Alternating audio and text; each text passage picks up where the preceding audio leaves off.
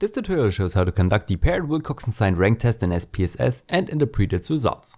Its purpose is testing the medians for a paired or the same sample at two different points in time for differences.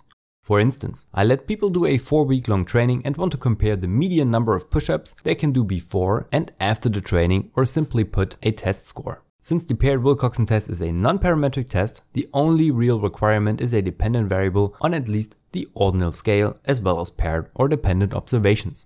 Before starting the analysis itself, I want to scan the descriptive statistics to get a first impression of my data. Simply select both measurements and request descriptive statistics. For my example, both mean and median are increasing from T1 to T2. The standard deviation representing dispersion is shrinking a bit. To conduct the paired Wilcoxon test, navigate to Analyze, Non-parametric test, Related samples. Now you have some customization to do. Go to Fields to select your two test variables by moving them to test fields. For my example, score in T1 and T2 are the variables being tested for differences over time. Next, go to Settings and select Customize tests, and also check the box on Wilcoxon matched pair signed rank 2 samples. Under Test Options, you can specify a different significance level alpha and confidence intervals. Exclusion of cases is not applicable in this test scenario. After checking all necessary boxes and options, click on Run to generate the test results. The test result will be shown at the top, but let's start with the histogram of the differences. The blue bars show positive differences when you subtract T1 from T2, aka an improvement in the achieved score. Conversely, the red bars show negative differences, aka a worsening in the achieved score. Ties are not shown in this chart.